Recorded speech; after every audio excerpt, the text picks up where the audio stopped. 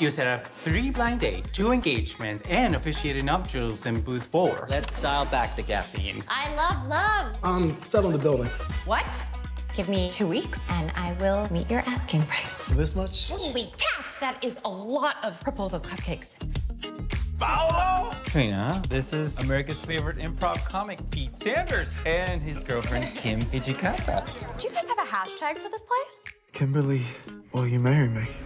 No. What? What are we gonna do? We are gonna let him eat his feelings. About the cafe. What's going on? The owner is selling the building and Trina wants to buy it, but she can't afford it. Paulo?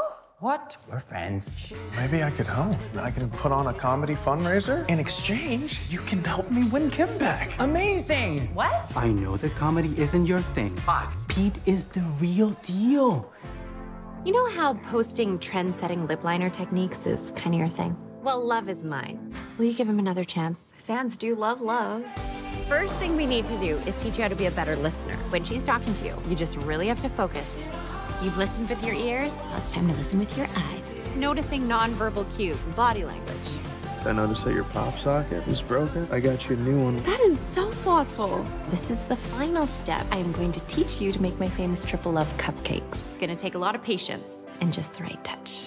I saw the security cameras. Any more sparks and I would have needed the fire extinguisher. We've already sold a ton of tickets, and I asked a few other friends to join the bill. You, do improv anyway. What is that, a robot? I really thought I knew what I wanted. I'm starting to wonder if maybe I should be with him. Pete, will you marry me? I gotta go. I thought this was what you wanted. Kim back. Just doesn't feel the same as it used to. There's a fire at the cafe. Is everyone okay? Yep. The insurance on this is gonna kill me. I've got to put the building on the market. What are you gonna do now? Pete, you're here. Where else are we gonna do the fundraiser? You asked me what I wanted out of life. I want to be the guy that's there for the people he cares about.